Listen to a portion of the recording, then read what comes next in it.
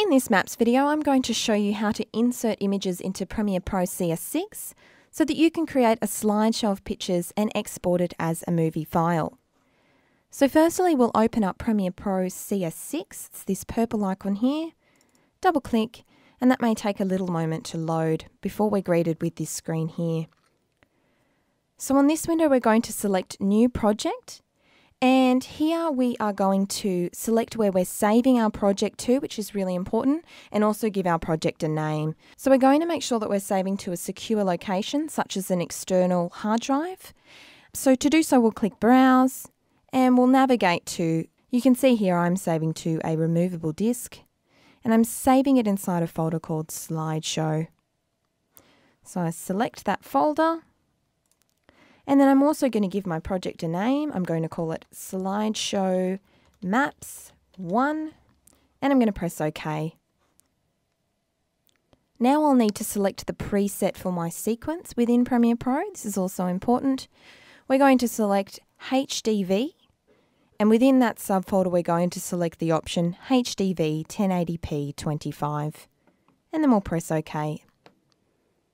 Now your Premiere Pro Workspace should open up. We'll have a quick tour of what's within this workspace if you're not familiar with it, just so you know where everything is and what it does. Firstly, what we are going to do though is the default workspace for CS6 in the SJC Ideas space opens up with our project bin down in the bottom left-hand corner, and we're just going to quickly move that before we start working, as it'll be a little bit easier to work with. So how we do that is we just click on the project bin, which is in the bottom left-hand corner, so that the yellow outline appears around it. And we'll just click and drag that until the top right-hand corner of our screen is highlighted in purple, and that is just going to let us now drop that portion of the interface there. So now we've got our project import bin up in the top left-hand corner. I'll walk you through what each little section of the interface is actually for. So our import bin's where we import anything we're using in our project into. So today we'll be importing our photos and also our audio into the import bin. Next to our import bin, we have our source monitor, and our source monitor is where we can preview photos before we drop them on the timeline, and we use this a lot when we're working with video. Also next to the source monitor is the Effect Controls tab, and this is where we can change the scaling and positioning of our images a little later on, which I will be showing you. In our program monitor, we'll be able to play out what's on our timeline, and the video that plays out in our program monitor is a reflection of what our finished product will be. It's a reflection of what we have sitting on the timeline. Down in the bottom right-hand corner, we've got our audio levels. And then to the left of that, we have our timeline, and that's where we'll be dropping our images and also our audio onto the timeline. Next to that, we've also got some tools. And then in the bottom left-hand corner, we have our media browser, which is how we'll be importing our files. And another important thing within there is our effects tab, and that's how we'll apply some effects to our images a little later in the tutorial. Okay, so before we get started, we're just going to change a few settings. So if you go up to Edit in the toolbar, right down to Preferences, and then select General. This window will appear, and there are two things that we want to focus on.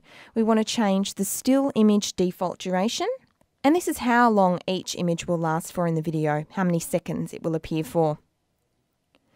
So to the right here, it's talking in frames, not seconds. So in Australia, there are 25 frames per second. So 4 seconds is 4 times 25, 100 frames. So how long you want your images to appear for is totally up to you, but for the purpose of this video, we want each picture to last for 2 seconds, so that will be 50 frames. Next, you want to make sure you select the default scale to frame size. This is so when we import our images, Premiere Pro automatically scales them to fit within the frame. So when you've done that, we'll click OK. And now we're going to import our images. So how we're going to do that is we're going to use the media browser, which I briefly spoke about before, to navigate to our images and bring them into Premiere Pro.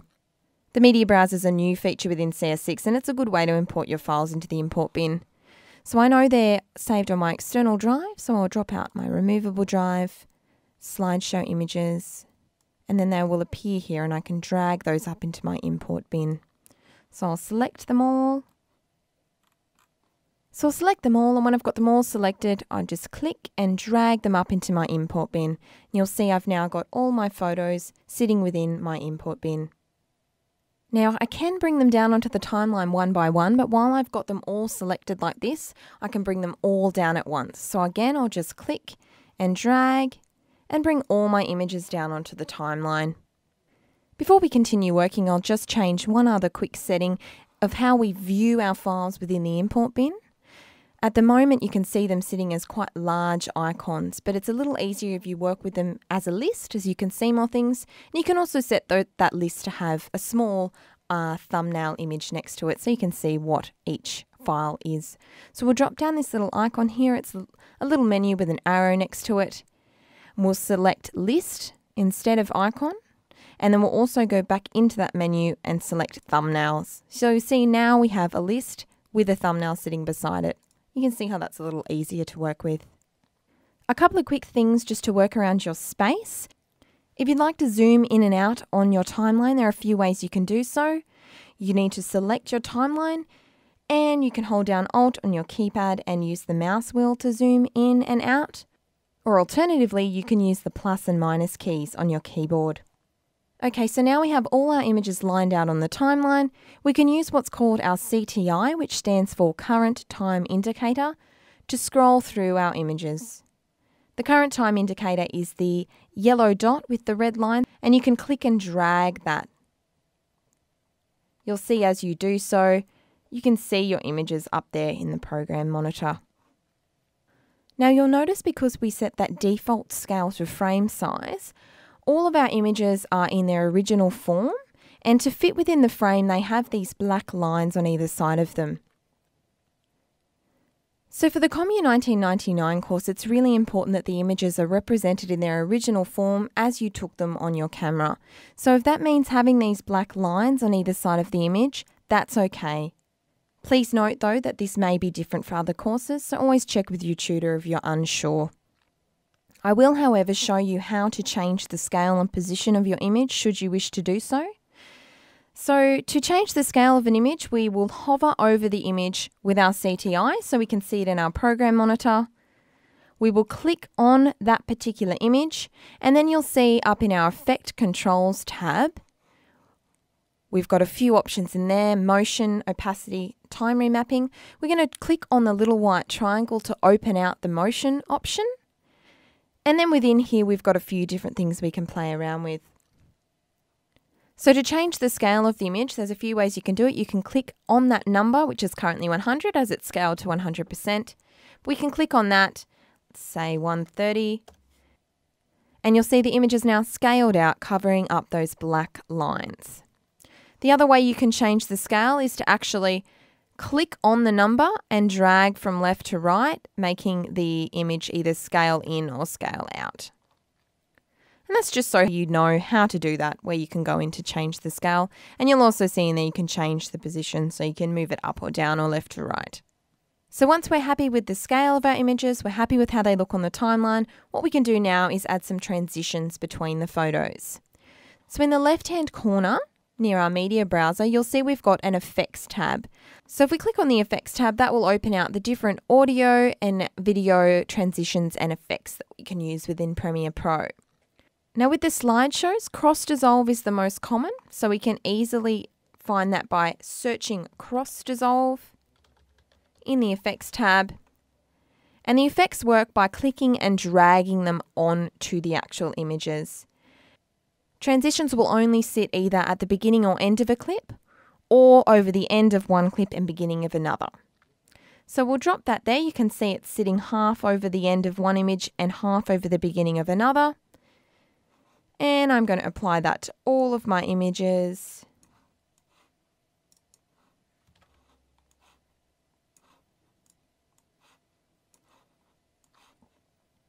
And then to make my slideshow begin and end nicely, I'm going to apply a dip to black transition. So I'll search dip to black. And I'll apply that in the same way I did the cross dissolve transition. Click and drag, dropping that at the beginning of my first clip and at the end of my slideshow as well. Include simple transitions, but nothing that distracts from the images themselves. Gimmicks like the star wipe are not acceptable for Commute 1999. So now we'll play what we have so far. Drag your CTI to the very beginning of your timeline and press the space bar to play.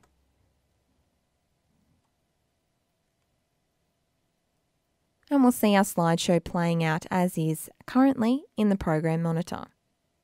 I will highlight if at any point you're having issues with playback. It may be if you're working with very large images shot on a DSLR camera. So you can always quickly and easily resize your images in Photoshop if you're having these sorts of issues.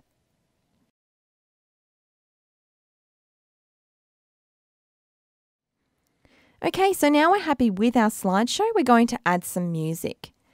So we're going to navigate back to the media browser to navigate to our music. And we're going to click and drag that into our import bin to import our music we're going to use for this slideshow. So I've now got my audio in my import bin. I'll click and drag it down onto my timeline to sit on audio 1, so the audio is sitting beneath my images. I can drop out that little audio track there by clicking the little white triangle so we can see our audio waves in that music track. Now we can press the / key to see how long that music is. And you can see that it's a lot longer than our actual slideshow itself. This is easily fixed. We can easily shorten the audio clip. And we do so by hovering over the end of the audio clip till we have this little red bracket appear with an arrow. And we simply click and drag that in until it lines up with our images. If you want to make your audio quieter, you can do so by dragging down this yellow line. Or alternatively, you can right-click on the audio clip, select Audio Gain, and in here we can adjust the gain by typing in -5, and you'll visibly see those audio levels become smaller and therefore the music track become quieter. Now at the moment, if we're to play our slideshow, you'll see that the music just suddenly stops. This is because we shortened the clip because it was much longer before. The original track would have faded out at the end, but we've chopped that off. So I'm going to show you now how you can put a little fade on the end of the music so it doesn't end so abruptly. So we'll navigate back to our Effects tab. In the Audio Transitions in Effects, we'll drop that down. And in Crossfade, we're going to use a constant power. And like any effect or transition, we click and drag it onto the end of our audio clip. And we'll zoom in. You can actually extend the length of that transition so that the music fades out even more gradually. Okay, so one last thing before we export. We're going to quickly insert a title plate at the end of the slideshow. And you might need to do this to include your details for your tutor. So we'll drag our CTI right out to the very end, so it's not sitting over any of our photos. And then we'll head up to Title in the toolbar, then select New Title, and then Default Still. We'll give this a name, so I'm going to call it Title Plate. Okay. And this little window will open up, which will enable us to create a title plate. So I'm just going to create something very simple. I'm going to draw a text box with my T tool selected. Click and drag to create a text box. I'm going to type in my details.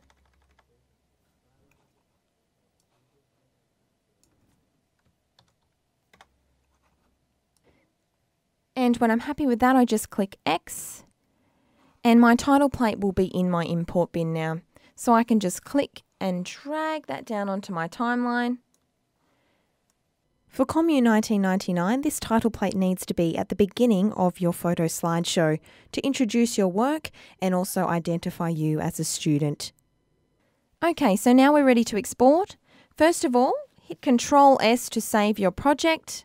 You also have the option to go File, Save, and you can also go File, Save a Copy.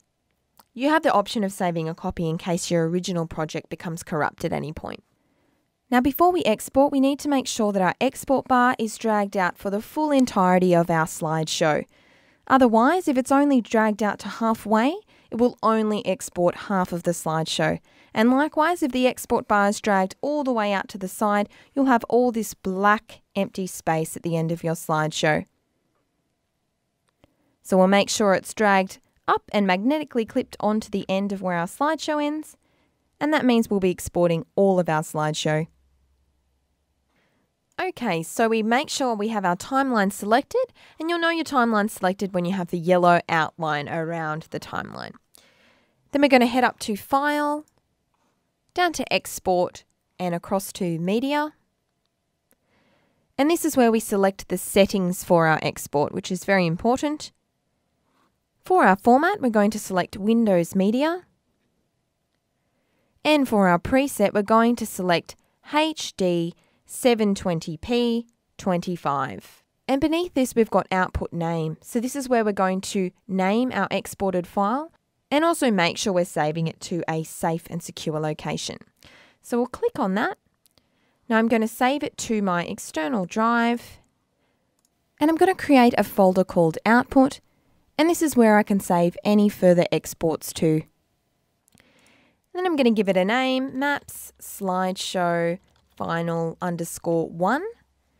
And it's a good idea if you give your files names such as this, _1, _2, _3, and so on, so you will always be able to find what was your most recent export if you go back and make any changes. Then we just click Save. And when we're happy with all those settings, we'll just check down here, scrub through to make sure it looks as it should. And you can see our estimated file size as well. So when you're happy with that, we click Export. This will then render through and export our file where we've asked Premiere Pro to save it. And then we have our finished product. If you'd like more info on Premiere Pro, please attend a Maps Hour session on video editing, which is 2 hours long and a lot more in depth.